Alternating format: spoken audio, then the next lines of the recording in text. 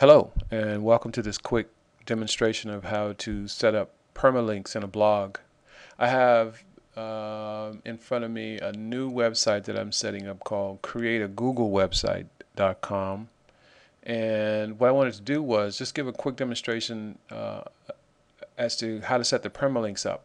What happens when you have permalinks in a blog, they are basically the permanent links that will be a part of your blog as long as you have the blog, unless you decide you want to change it down the line, which makes it difficult if you did decide to do that.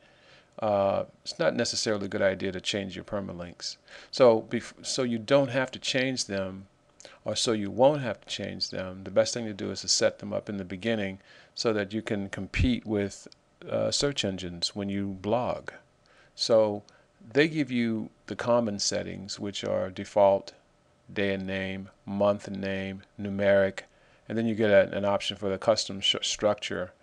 I always use the custom structure because when I blog out, I don't want to have 1, 2, 3 or a number at the end of my post, because I want the search engines to be able to see those keywords that I blog out.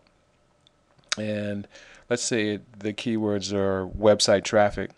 So at the end of this, I actually want this to say website traffic, not P123, or not year, day, month, or vice versa, and then a sample post. And I wouldn't want it to say this either, which looks very similar, doesn't it? Yeah, it's just, they just reversed it here, looks like. And then the same here, I wouldn't want archives and 1, 2, 3.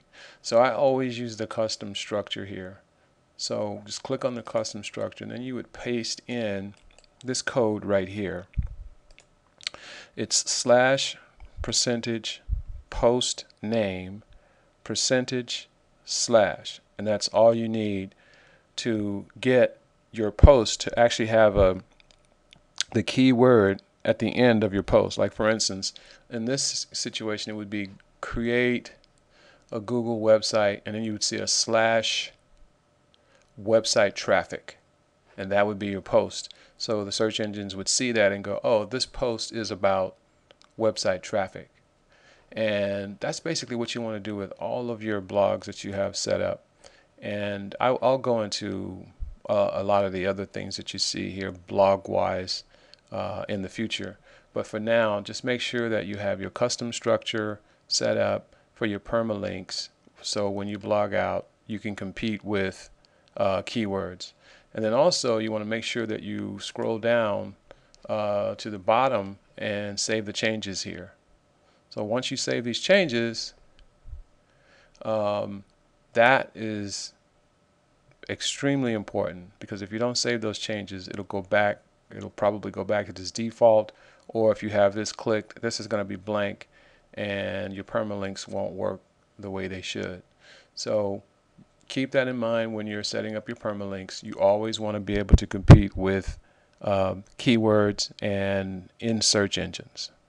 So that's the lesson for permalinks, and the next time we'll cover another subject in a blog that will help you to set up your blog the right way. Thanks for stopping by.